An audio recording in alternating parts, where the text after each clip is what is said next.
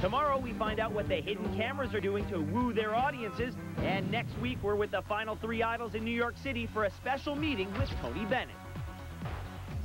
Music fans, listen up. For almost 2 decades, Richard Beland's been photographing some of the biggest names in rock and roll. From Billy Talent to U2, you can see them all on his website, richardbeland.com.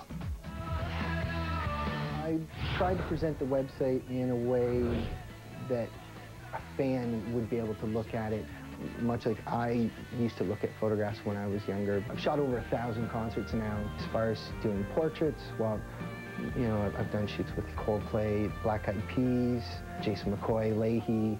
I like working with the Canadian bands. I find that they're the easiest to kind of collaborate with. And Richard's music at work really kicked off his career with a bang.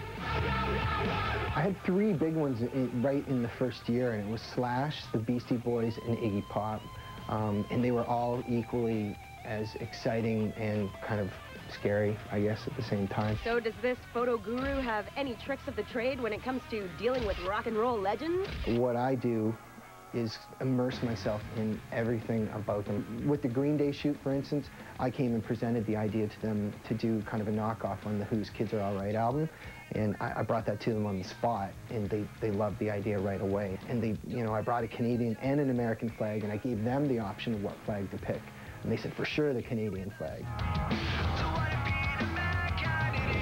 And even after shooting all these big names, Richard still has some star-powered subjects in mind. There's still lots of bands I'd like to photograph.